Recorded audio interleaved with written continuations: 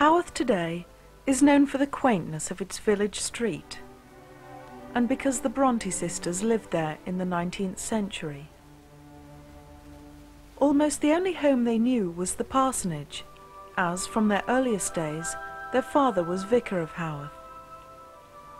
Reverend Patrick Bronte probably came to Haworth because he liked the idea of following in the steps of this man, William Grimshaw, who had been curate of Haworth half a century before, and who had achieved great fame.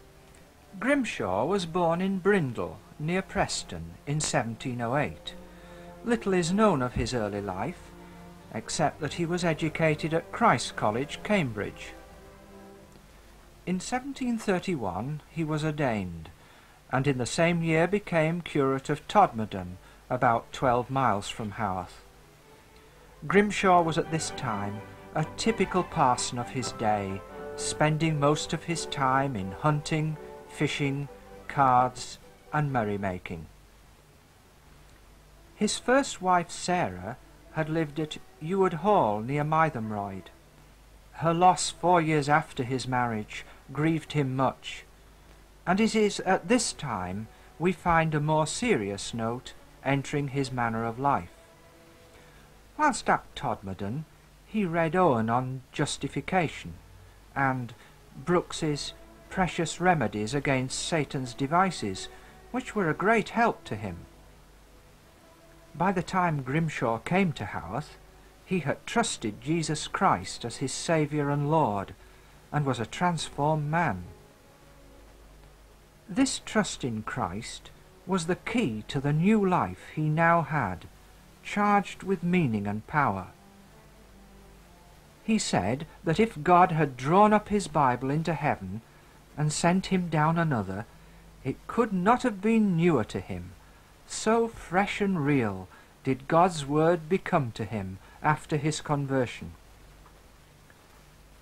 His preaching met with speedy and great success, so great that the church was not big enough, and the congregation often overflowed into the churchyard.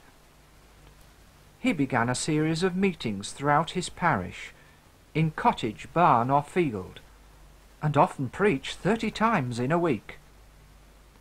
The Wesleys and Whitfield sometimes preached for him to great crowds. This was his pulpit, now at Stanbury, and this is typical of his preaching. Shortly find pardon, peace, and plenteous redemption, and at last rejoice in the common and glorious salvation of his saints. It is well for you who neither truly desire to be in Christ, nor to go to God. It is well for you now that you are not in hell. It is well your day of grace is not utterly past. Behold, now is your accepted time. Behold, now is your day of salvation. Now is faith to be had, saving faith. Now you may be washed from all your sins in the Redeemer's blood. And if you die as you are, out of Christ, void of true faith, unregenerate, unsanctified, fire and brimstone, storm and tempest, God will rain upon you as your eternal, intolerable portion to drink. William Grimshaw, anxious that people should hear the gospel, would sometimes leave the church during the psalm before the sermon, and round up those who did not attend church in the village, and drive them back to hear the sermon. A common sight on Sunday mornings was to see men jumping from the inn windows saying, "The parsons are coming." People asked him to preach in other places too, and so he did, but met with some persecution. At Cone, the Reverend George White, a ne'er-do-well, incited a mob against him and John Wesley, and they were beaten, dragged in the mire, pelted with mud and stones, and driven away. Because the congregation had multiplied 100-fold during Grimshaw's time in Haworth, new flagons had to be consecrated to hold the wine needed for communion services. So great was the demand. And his humility and love were as great as his success. When a friend stayed with him, he gave up his bedroom and slept in the hayloft, and then cleaned his visitors' boots early in the morning. In 1763, a fever raged in Haworth, no doubt because the water supply came through the churchyard. Grimshaw's house, Sodens, had its own water supply, but he caught the fever whilst visiting one of his parishioners. He died as a result and was buried at Ludenden Church. His last words were, "Here goes an unprofitable servant." It was at Thornton, at nearby Bradford, that the Bronte children were born in this house. Patrick Bronte came from Thornton to Haworth in 1820. The only home most of the children could remember had a grim, forbidding appearance, and the reminders of death were always at hand. Their father maintained an aloofness from his parishioners. He was grave and quiet, and took solitary walks on the moors above the village, and the children adopted similar habits. As their mother had died shortly after their arrival at Haworth, an aunt, Miss Elizabeth Branwell, came from Penzance to help bring them up. The text on her teapot reveals Miss Branwell's dedication to Christ. The eldest two children, Maria and Elizabeth, had some education at a school in Cowan Bridge, near Kirby Lonsdale. Charlotte and Emily spent some time there too, but conditions were so vile that the two eldest sisters died as a result. Charlotte and Emily were then removed. The school is depicted as Lowood in Jane Eyre. At night in the kitchen, Branwell and his three remaining sisters, Charlotte, Emily, and Anne, drew up imaginary plots, wrote and discussed plays, and published their own magazine, exclusively for their own entertainment. Charlotte was eventually sent away to school again, this time to Rowhead, near Mirfield. Emily went there for 3 months, but pined for Haworth and the moors, and Anne replaced her there. The nearby Oakwell Hall features in Shirley. When home together, they would walk over the moors to what are now called the Bronte Waterfalls and the Bronte Bridge.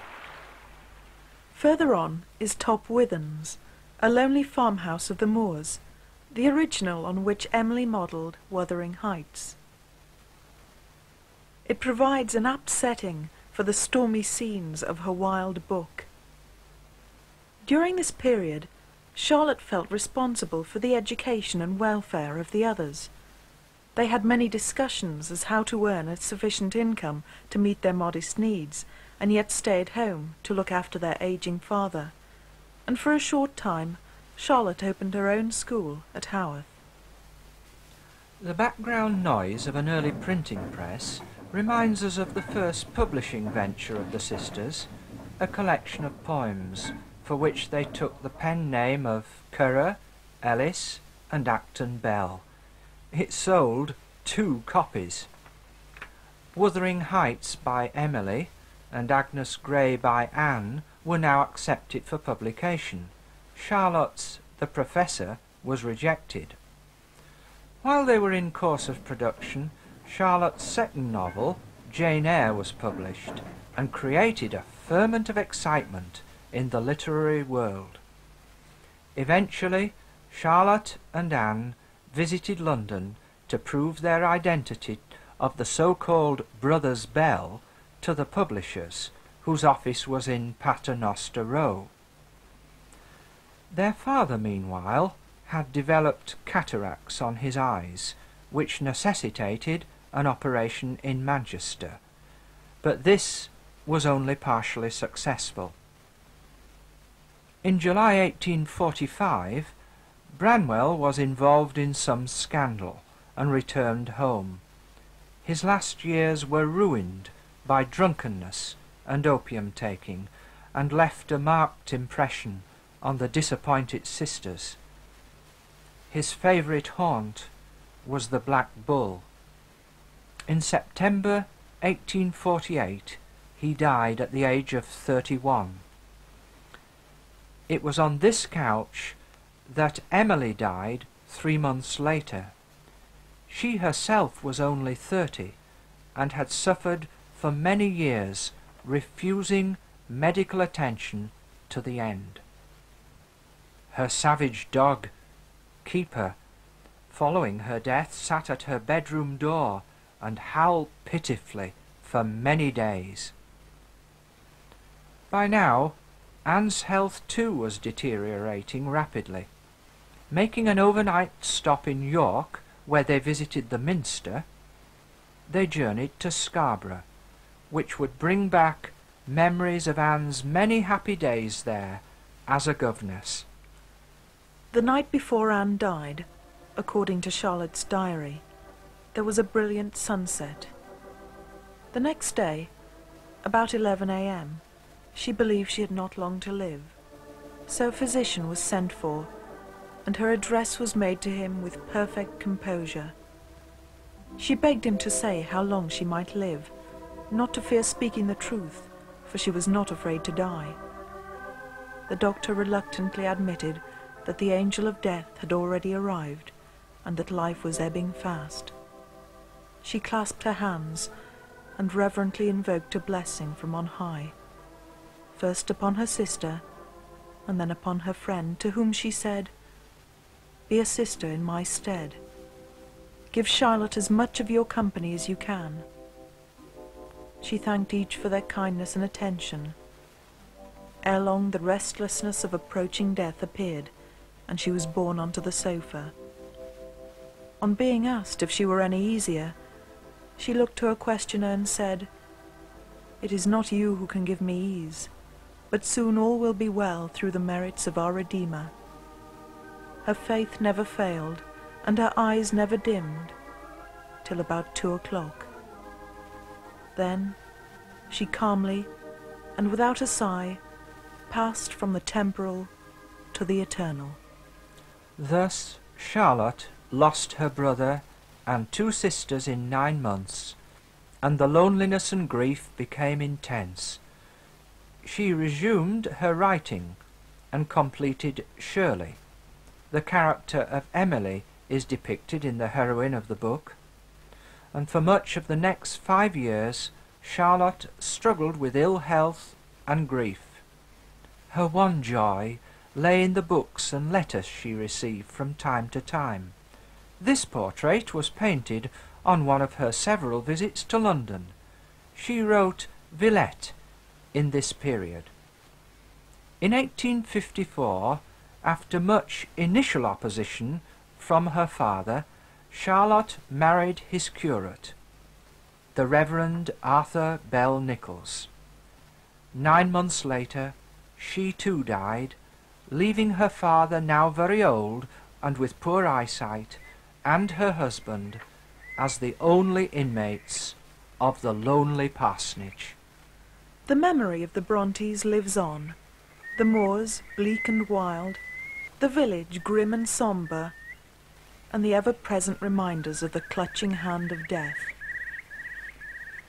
These form the background to the production of literature, now preserved amongst the classics of all times. In sharp contrast to their circumstances is the bright faith of Anne, whose trust in Christ gave her a peace which overcame the fear of death, making it but the doorway to eternal happiness. One of her hymns, entitled Confidence, expresses this trust in Christ, her living Saviour.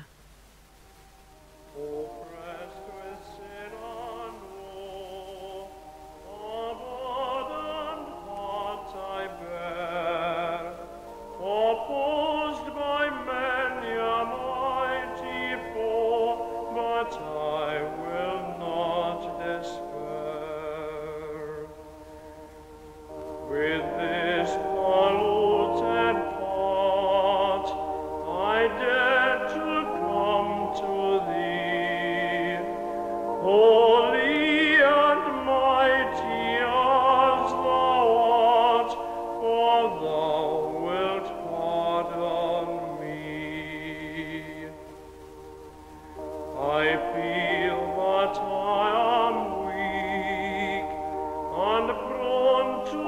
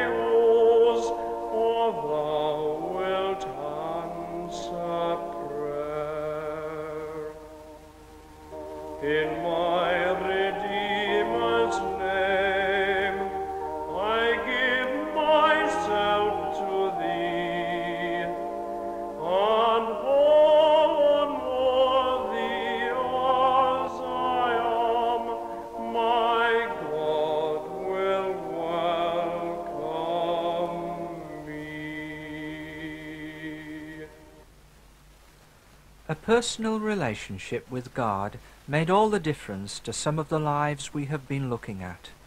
We too can experience this living reality in our lives if we come to God, trusting only in the Lord Jesus Christ, our Redeemer.